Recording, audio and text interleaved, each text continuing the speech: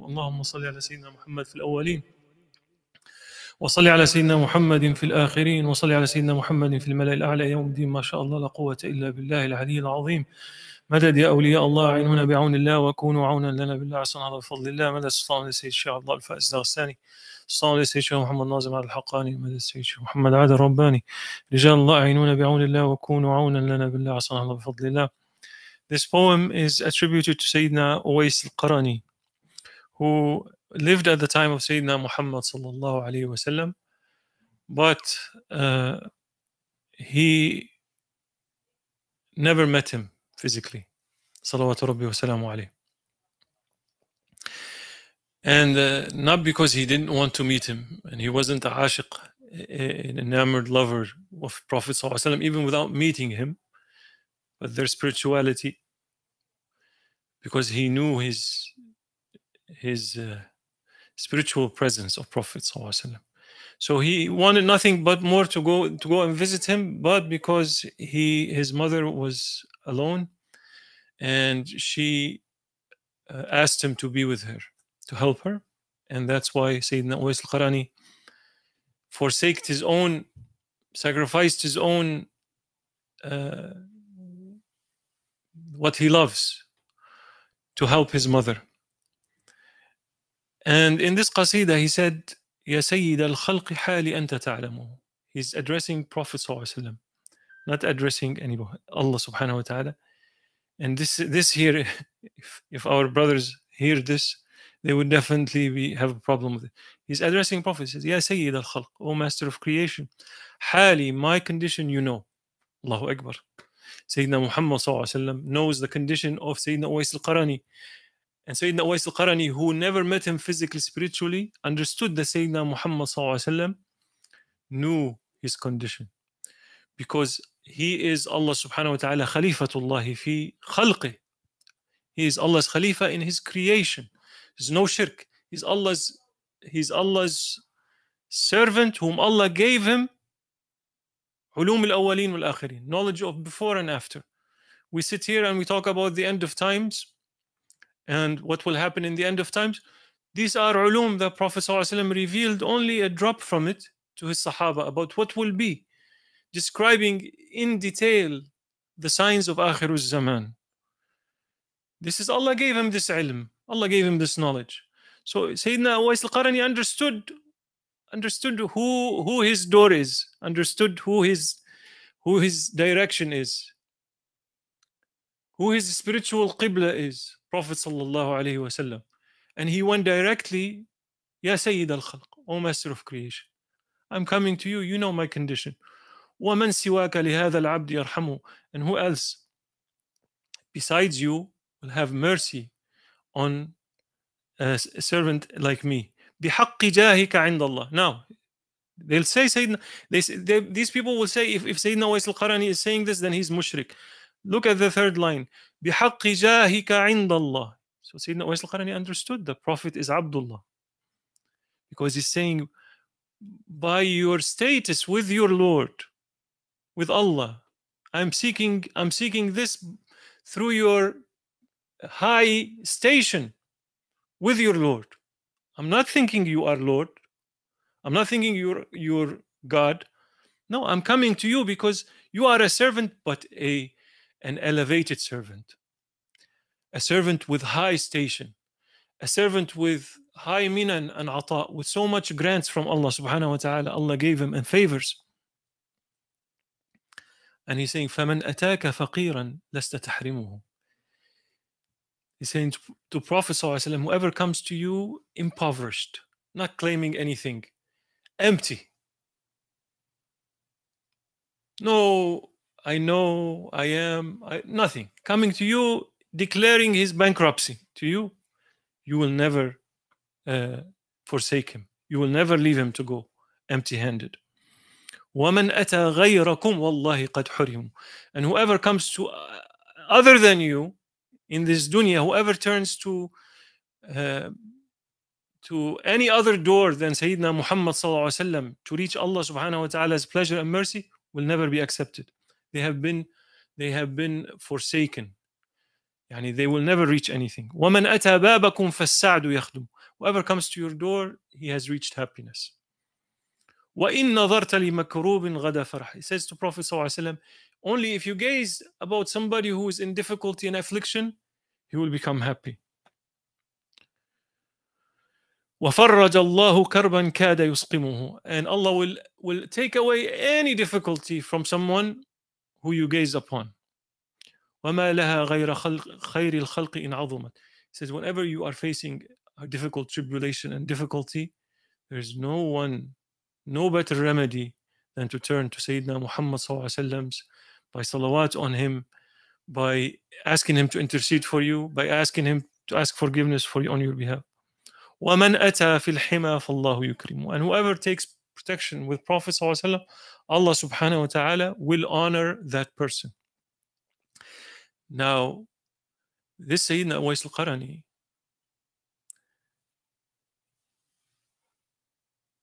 was such that a person that Sayyidina Muhammad sallallahu alayhi wasallam asked two of his grand wazirs, Sayyidina Umar and Sayyidina Ali, radiyallahu anhuma, that if you see this one, if you ever meet Sayyidina Uwais, ask him for dua. Sayyidina Muhammad sallallahu alayhi wasallam asking two of his grand companions, Sayyidina Umar and Sayyidina Ali, Khulafa al-Rashidin, al-Mahdiyin, guided, inspired. He said, if you meet that one, ask him for dua. And look at his aqidah. That's his belief. This is where we are now. We're looking around us and seeing the whole world falling apart and the Muslim Ummah in destitute, in difficulty, and we're turning left and right, here and there. And we don't sit and make, today is Friday night. You have a difficulty, sit and make salawat. Make salah ala nabi and say, Ya Sayyidi Ya Rasulullah, you are my intercessor to Allah subhanahu. I'm seeking I'm seeking forgiveness of Allah in your presence, and I'm seeking Allah subhanahu wa ta'ala. You make forgiveness for me.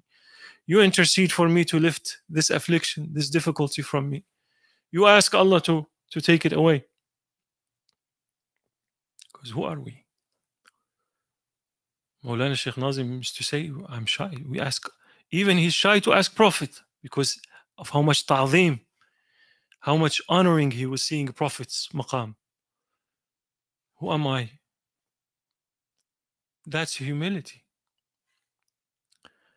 Alhamdulillah, Allah subhanahu wa ta'ala granting us life and granting us understanding and granting us tawfiq, success to come and sit and say La ilaha illallah or say Allahumma salli ala Sayyidina Muhammad.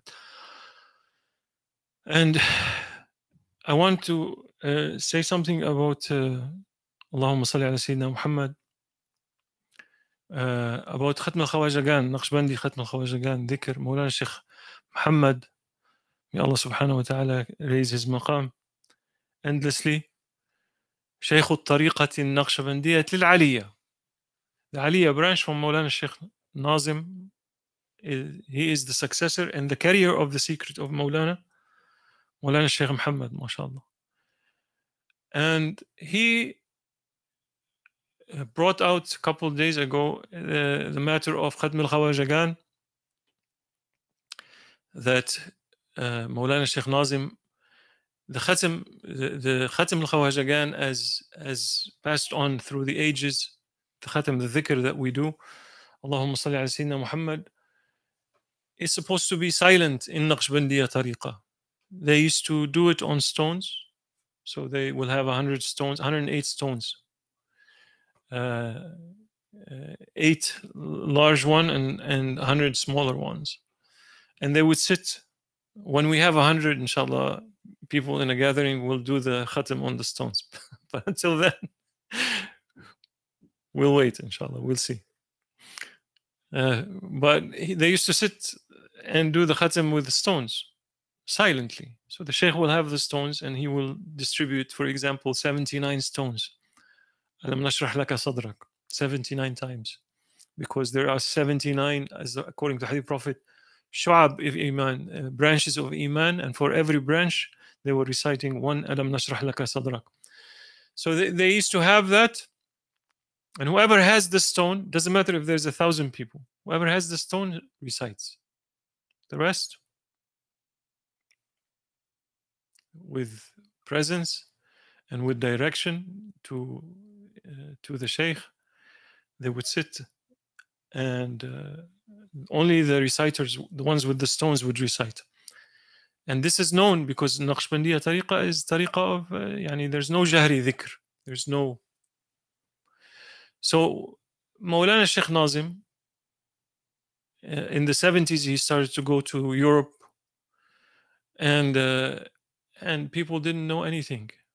People didn't know Fatiha, they didn't know. A lot of converts were coming, and even Muslims living in the West didn't know anything. And so he started to do the shorter khatam without the stones, 7 times Fatiha and so forth, loudly. And I'm sure at that time as well, when he started to do loudly, I'm sure there was a lot of people objecting that, oh, he's doing something different and new. Why is he doing loud dhikr? And now Mawlana Shaykh Muhammad, may Allah subhanahu wa ta'ala keep us under his dhil, inshallah, he is saying there is no Khatm al-Khawajagan loudly anymore. He wants us to do the short khatam, but silently. So the first portion up to ihda, up to before la ilaha illallah, that we do loud dhikr, to do it silently. For example, he sits and he says 7 Fatiha, and everyone recites 7 Fatiha and gets lost in the 5th. I'm joking, but that's my condition. May Allah forgive us. But the idea is that he will tell you, and then you do silently without jar. And alhamdulillah, Tariqa is ma ra'ahu al-Shaykh. Tariqa is what the Shaykh sees fit, not what I see fit, or the murids, or the alims. No. As long as he is not asking you to do anything contrary to the Sharia, in terms of the wazifa or whatever it is, your obligation is to say sami'na wa ata'na. We hear and obey. If you don't want to be sami'na wa ata'na, then the world is large. Mawlana used to say that. Sheikh Nazim say the world is big. Go to wherever you're happy.